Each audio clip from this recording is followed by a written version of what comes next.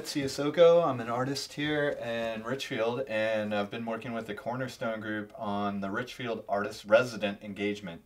RARE is an artist residency initiative in partnership with the Cornerstone Group, a progressive real estate developer that solves community challenges through innovation and collaboration to increase access to art experiences. This residency that I'm a part of is designed to cross boundaries and disciplines and invite Richfield residents to participate in building a more vibrant future here in Richfield. The support for this project is given by the Arts Access Grant from the Minnesota State Arts Board and administered by Forecast Public Art. I'm really excited. Today we have Ta-coumba Aiken here, who's an artist that has been working with art and community for over 3 decades. Four decades. 4 decades. I'm going to read his bio here, and hopefully it does him justice. Ta-coumba Aiken is a Twin Cities artist, arts administrator, educator, and community activist who focuses on public art and collaborative projects. His rhythm paintings on paper and canvas are loose and lively. He has participated in the creation of over 300 murals and public art sculptures with themes ranging from local history to the artist's own style of rhythmic pattern and spirit writing. The artist has served on the boards of the Minneapolis Arts Commission, the African American Cultural Arts Center, Forecast Public Art, and the St. Paul Arts Collective, and has acted as an advisor on the arts for both the city of St. Paul and the city of Minneapolis. Also, you're on the board of Minneapolis College of Art and Design. Okay. And he has been the recipient of awards including a Paul Krasnick Foundation Fellowship and a Bush Foundation Visual Arts Fellowship. His work can be found in public and private collections, including those of the Walker Art Center, General Mills, Herbie Hancock, Taj Mahal, and Maya Angelou. And that's Taj Mahal, the musician. Not the palace. Not yet. Well, not in Taj Mahal, but somewhere near. I like to start my thing out by saying this one phrase that I love. Well, it was done by the Here Comes the Judge and the Red Fox show. I stand before you to sit behind you to tell you something I know nothing about. Now we can start. I'm really happy you could come down. I've got to know you over the last couple of years, and I really appreciate what you bring to the arts community and what you've done for the Twin Cities art scene. And I know you've worked in communities a lot, especially with art as a tool for engaging communities. And I mean, I guess I just wanted to start off with like what you feel an artist's role is in community, and maybe what place art has in community, and what are your thoughts on that? Well, I always say art is the heart of the community. You can't spell heart without the word art in it. In many communities, if you deal with indigenous cultures, there was never a word called art. That was a role of one of the many roles that would have to be done in the community, mainly to be informative of things that have happened in the past, things that are coming, and about uplifting spirits, or if it's beyond the visual arts and into the performing arts, which I consider also part of public art, then you have the people that dance to heal or to tell a story or to bring a couple together with the whole community as a marriage instead of you run off somewhere and then or to separate people or to let people know that it's time to go to war or it's time to chill out, but my goal in doing public art, firstly, there was no such thing as public art when I started. It was do a mural on a wall. I'm a descendant of the late 60s and the 70s, the Wall of Respect. I knew those things were happening in Chicago. I moved from Evanston outside of Chicago to here, got with a group called Wall Painting Artists. Which was WPA, and that came right after a thing called City Arts, which they had hired the city. The city had hired an army of artists that had directors and different kinds of things: murals, painting, dance, poetry, sculpture. And actually, that's where I met Jack Becker. That's where I met Marilyn Lindstrom, say too. All these people were doing that, and then when that was like a pilot city program. a model city program. Okay. What era? This would have been the 70s. Okay. And so it was like trying to make sure that some of the things that were going on were recognized because of the riots and the civil rights movement, but beyond that, because it was affecting all people, if you could get community leaders that were not only political, but, you know, dealt with the arts. And, you know, it might have been something that was created to calm people down, but it actually works the opposite way. Because it brings the people to the forefront that can say, well, you know, if you don't want to protest this, you can paint it on the wall and everybody will see it and they won't forget it. You know, was there any censorship at the time with what you guys were painting? Of course, but people don't know how to read things. Like if you look at the back of the Kmart, yeah, you know, that was one of the that was one of the last things a wall painting artist did. Who is that artist? Roger Nelson. Oh, that's one of my favorites. You know they're gonna, you know, remove the Kmart. So I wonder how that's gonna be represented. Well, I just got a call asking for me to talk to. Matter of fact, Joan Valderbergen asked me to meet with someone, and I'm sure Marilyn will meet with someone. But there's nothing you can do. I learned from John Biggers, my mentor, African American artist, muralist, international. I learned from him that when you do something for a community, you turning it over to that community. That's why you should have the community involved. Then you leave, and you know, unless they invite you back to make a statement at a city council meeting or something like that. Or, you know, like Celebration Life mural that we'll probably talk about, where you have to just stand in front of the wall or fight to the good fight. But well, I mean, that's kind of, I'd love to talk about that, because I mean, with this Kmart thing, like how people just don't know about it, because it's like in this like dead end, like that really not very. They made it a dead end. Yeah. So they made a dead community. Yeah. It used to be the Nicollet Mall went from Richfield. Yeah. All the way to downtown. Yeah. And there were storefronts, family businesses that thrive all the way downtown.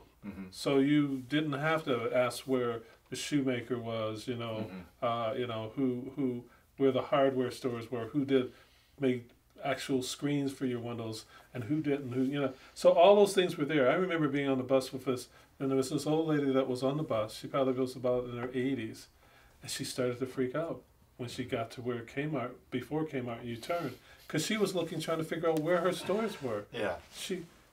You obliterated her whole childhood knowledge. Yeah. And you can't do that with putting up a new mural, but you can leave something.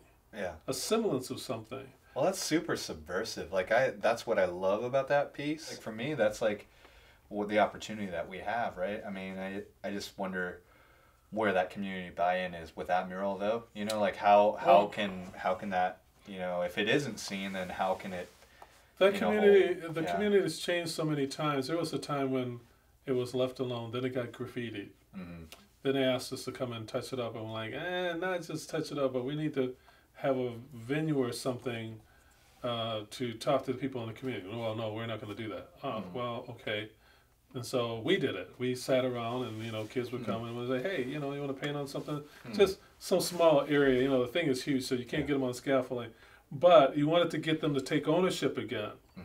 Met a lot of artists, and you know, and they talk up the neighborhood to this was really for us. And see, the businessman is shutting the door to the community, and then here's militarization. Here's this a battleship now. It was one of many designs that we did, and we looked at his, and we just took ours, let's do this one. And they looked at it, and they saw the businessman in the suit and everything, and they were like, this is great. No, I'm like, when I talk to you, it's amazing, because like, I know these other artists that were involved at the time. You know, you have Seitu and you have Marilyn, you know, Marilyn Lindstrom, and it's like those people like have affected the Twin Cities scene. But I just wonder what kind of environment invited that. Well, Model Cities was, I mean, that was a thing to create pilot programs. Like Pilot City had a regional health center.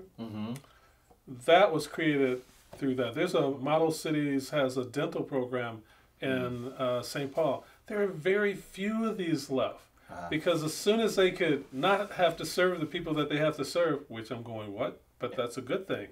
But we can put our money elsewhere. Why?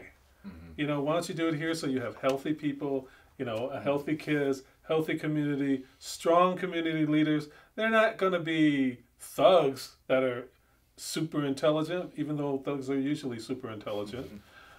They're going to be other people, you know. It's like, you know, they're going to be people that might want to build a community, might want to, you know, start a business or, you know, an IT firm. But if you don't take care of their health and their education, you know, so all these things are wrapped into a thing of doing public art to let kids know it's safe in that community. And there's something going on with that mural that... So it's more of a PSA kind of thing. Like it was like the clinic was like, felt like they needed to give back. Am I getting? Well, no, they did give back. I mean, the people that created these things and then got Model Cities money, they were probably some of your radicals at the time. Yeah. You know, and they were like, well, we need this. And, you know, I mean, there was the African American Cultural Center. Yeah. That was a Model Cities program. That brought, say, again, myself, a whole lot of artists and musicians that had music classes, dance classes, a dance class theater with the Foley glass, Foley dance floors, the same as like the one that was that's at Where the hell the is Cole that Center. at now? They tore it down. Shit. The whole thing that we couldn't figure out is how to keep these things until we realize we have to own these things to keep these things. If you don't own it, yeah, you don't have it. That's interesting because I mean, Roger and I, in the conversation previous, where Roger Cummings and I, like we had the interview, you can check out in the first part of it, but like we talked about that artist co-op or an artist development agency in itself, you know, because I mean, this is where the point where I think it's really interesting because you have all this history. It starts off with like doing art in public places, but then it evolves into this, maybe the placemaking bit where it's not so much about the art, it's about the artist. And like, I just almost want to revert back to like art or objects having power. And we can do that. I mean, we can't only be studio based, right? But like, I didn't create placemaking. I created people, places, and connections with intermedia arts in '88. Yeah, I know this, but so it's evolved. It evolves to where people start to get. You can see a group of people doing a dance, and the next group of people do the dance, but they simplify it. The next group do a different dance, and they wear certain clothing. And then all of a sudden, people think of that as this most recent dance is the old dance, and they create it, and it's just sort of a package thing. I don't know, you know, because everybody's trying to do something to make communities better and use art as a vehicle for change. But art as a vehicle for change, is the word oxymoron? But because art is change. But because people are so trained on the English language, you're giving them directive, that you have to say art is a vehicle of change, but you really have to talk about who's driving the vehicle. Yeah. And it's not the organization that's doing the activity, it's that community. And if you don't let them know that, they kind of welcome you in to see what you're going to do, but you really need to know that you have to represent them well or they don't want to see it again. You know, and it seemed like for a while everything that we were doing, because I did a thing where I hired 5-6 artists to go down the Lake Street corridor in every community that was connected because of the Midtown Greenway. That Greenway became an important thing, and Midtown Greenway Association, Coalition. Yeah. They were doing things to try to make people know that something's coming up here. And we were saying, well, let us tell the people by having artists in those communities working and creating artwork that addresses what they think about the community, how they think the community is, and reflecting past, present, and future things, and maybe getting some of those people to buy some of those properties before the corporations bought them all. Well, by the time we were breathing that, the corporations are buying everything on that Greenway. That was work with Wendy Knox as well, right? Like through People's Places Connections? Not Wendy Knox. Not Wendy Knox, Wendy Morris. Morris, yeah. Wendy was one of my first people that worked. First I did an exhibition, so Wendy wasn't part of that. But Wendy is now connected to what came after that. Yeah. My problem with a lot of things that I create is I don't want to stay there and be a statue in the park. you know, you got to get somebody like Wendy to keep things moving, and get people using it in she's different a performer, ways. so it's not just so Wendy was one of the artists for that, and Marilyn Lindstrom was one of the artists for that. Peyton was one of the artists for that. Peyton Russell. Yeah, Peyton Russell. Oh man, there was this amazing performance artist. She was part of Chicks on Sticks. Oh, I can't think of names anymore. If people research any of that stuff, they'll find that, oh, that person's connected to that person, that person connected to that person. Well, you know. So there's like this moment where it is very public, and so like the government or like the people that are doing the Greenway realize that there's an opportunity that lies within working with artists, but now it's evolved into a private development company. And is that relationship the same? You know, I mean, we've worked on projects together where it's, you know, like the South Loop thing. It's like, that's a city entity thing, but yet it's got a lot of private development wrapped up in it. So does, like, how does that change it? And does it change what is made? And does it change the power of what the art is? It you know, the artist then is working for someone, which is always true, but the entity that hires you can dictate and does dictate what they want to get out of it. But what they want to get out of it is to have people know that they're going to do something. Sometimes feed in, give you your feedback so they can create something exciting, or they're letting you know that so you can get out of the way. So you have to be careful. Artists have to be careful because, you know, you all of a sudden you're the scout that there's no backup when you get in, and they say, isn't that the cat that went and scouted that thing? Yeah. He's not getting out of here. Yeah. You know, or we're not going to pay any attention to him, and you lose your clout. It's better to have clout than to be a scout. I like that. Anyway, I have to use that somewhere else. Well, somebody else may use that one. See, I think that we're working in right now, it's very different than the environment that you were working in the 70s into the 80s and 90s. And, like, I mean, each one was hard. Yeah. Each one was hard. The 70s was easy. You know, there was just a whole lot of problems. But there's a problem now. There's a problem now. Yeah. I mean, kids getting shot, black kids getting shot, and, you know, communities, just people, you know, walking into them and just saying, you know, get out. You know, but back to the ownership thing, it's like, it's great that developers come and develop, you know, communities. But if developers are really smart, they would find a part of that community, then look at the history of that community and see what's thriving, and maybe put a little water and sunshine in there, and then help partial ownership. Like land trust that has people come in, but even better than land trust, when houses of home was a thing where, you know, you could live there for 2 years paying rent, but part of that money goes to the ownership of it, and then you take over that. You have a record of a good history, credit history, and then you can just buy into that house. I don't think there's anything to bitch about really in the Twin Cities. There's I mean, there is. There's some things, but like there's so many good things, like the City of Lakes Community Land Trust. It's like there's like so many good developers that, you know, it is a good place to experiment with this. Where artists play into that, some of it is just beautification. There's nothing wrong with that. There's a role for artists just to keep the heartbeat going, to work with people, and they think that, you know, somebody will say, hey, you know, there's these flowers that grow up in these alleys every year, but we don't know who planted them. And then you do a mural, and all of a sudden those flowers are the biggest object in those murals that have to do with that community. So it pays homage to whoever this new Johnny Appleseed or old Johnny Appleseed was. It pays homage to things that were important, but we don't remember them. And if we don't remember them, we plow it down. You know, and this is a culture that plows down anything to build anything, even their own things.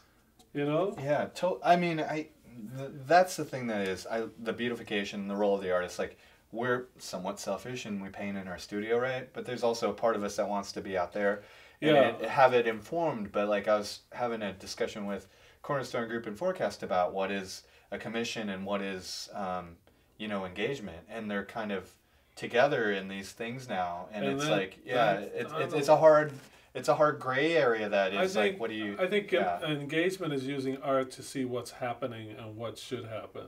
I think commission is then hiring somebody to do the work of those things that are happening, where you might involve a lot of the community, but it's no longer... It's taking all of that research material and getting all these genius artists to create something that, you know, whistles every time this 27th person walks by, and then some lights come on, and then all of a sudden you see shadows that come on the wall. Are you using that? No. Okay. Not yet. I'm just kidding. Not yet. But now that I mentioned it, I might have to do that, you know. Why not, you know? So it's like there's so much, but I'm afraid of placemaking now, because there were so many people that just jumped on it because that was a new way to get funded. Yeah. And but you know, I don't worry about the Twin Cities so much, because there's a certain level of integrity that you have to have coming here, and there might be one or two whacked things that happen. Yeah. But then the next person sees that whack thing and says, that wasn't a bad idea. Maybe we should just talk to this person.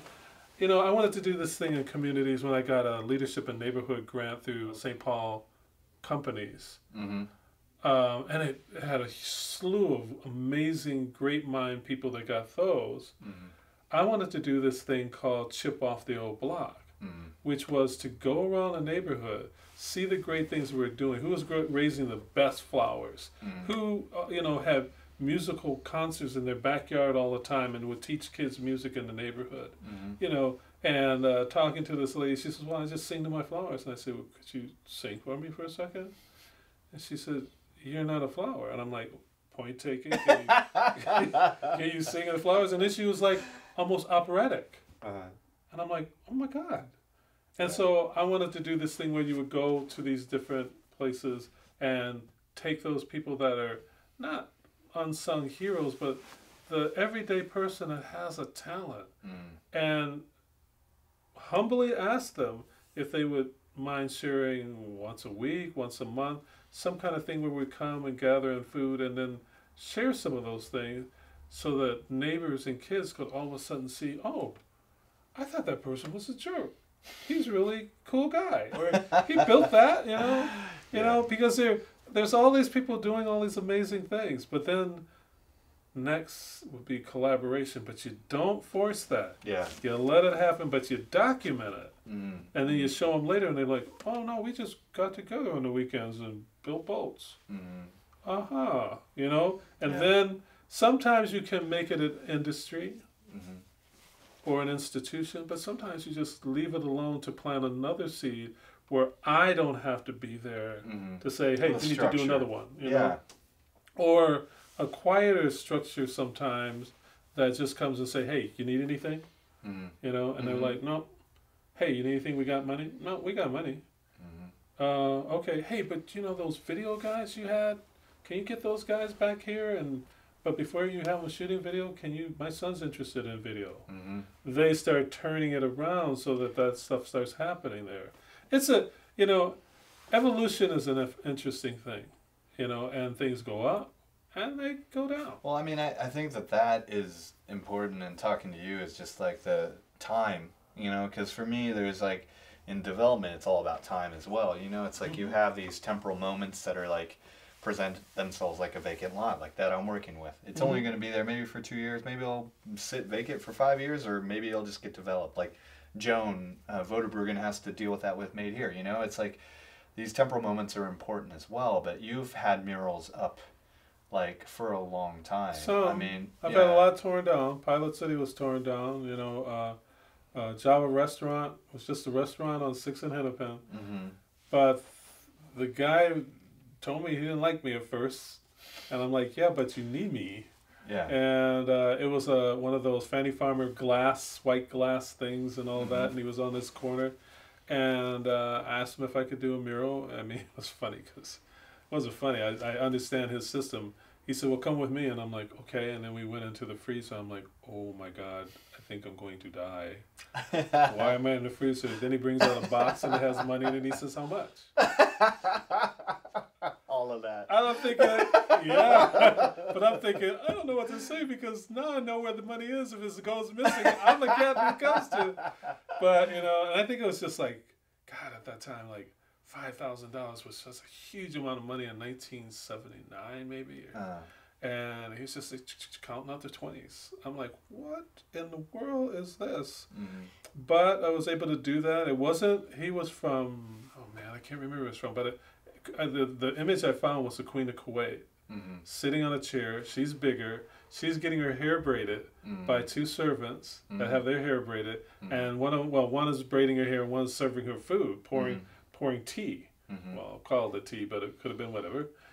And people were like, well, why that one? I'm like, I think it was a monotone kind of thing. So you could see, it looked like it was being carved out of the wall. Oh, wow. Just the tones, the color that I use. Yeah. And because I see black and white better than I see color. Yeah. And so one day I'm walking by, there's two young African-American girls there with beautiful braided hair just posing and doing this, you know. And I'm like, and I said, I'm sorry, can I take your picture? She said, yeah, look. Pointing at, I'm like, the princesses see the queen. I was like, my job is done here. Some connection. You know, but that's how I learned, you know, is by not just doing it and leaving, but coming back and watching and seeing what's going on and stuff like that. And, you know, it's hard to see when something gets torn down, but that happens in anything, you know. A tree, you plant the seed, you watch it grow, it grows, it bears fruit. Some people didn't even know it was going to bear fruit. You eat the fruit, and then after a while, something happens, and then it dies, and you make a chair out of it. So it has all of these lives that it can give. Yeah. We should be doing that with our artwork, too. You know, if it's possible, if an artwork can be taken down, and in the development of it, you create a will for the artwork. And that it goes to another social service organization. It becomes the wall embedded in a wall, you know. Some kind of thing or pieces of it are cut up and made into other things that people can remember the moment. That's what's going to happen with these, actually. Yeah, I think that's great. I've been thinking about the life of these. I mean, they're going to be outside, so they're going to be weathered and beaten, but I think I'm going to turn it into a table, which we'll use for convening, like, in times like this. So, I mean, I guess one thing that I just wanted to part with is, like, I've learned a lot just sitting around with you, like, shooting the shit all the time. That's because I'm crazy. Yeah. Well, I mean, it's fantastic. I always learn everything, like, a lot of things from you. But, like, so is there advice for young artists that are working in the public realm? Go ahead. 3 things. Go ahead. Nothing beats a failure but a try. If you don't ask, you're not going to get it. So, you know, you got to get it and then try it, you know. And people, if you ask and you're respectful and you've done some research, you know, if you're going to a corporation, just call and say, I'm interested in this company, and just get their annual report. You may not be asked anything about it, but you know about it. Your attitude is different. You know, you can't make a diamond without pressure. Okay. Superman showed me that. Sweets are cold, and boom, and, you know, then I found out it was scientifically true. And you can't make a pearl without agitation. So if you're going to do something, go ahead and get your treasure chest done. And then all the knowledge from all those things will roll into the next thing. You know, I've been comfortable at times, I've been broke at times, but I've never been really broke. I've been super rich because I have all this artwork, all of these memories, past, present, and future. Because I'm a time traveler. The only way you can do art is to see into the future and then bring it back and see how it weaves together. I think that's a truly examined life. I mean, I appreciate that, and it's a road I hope to follow. Thanks. Well, I'm trying to keep up with you. Yeah.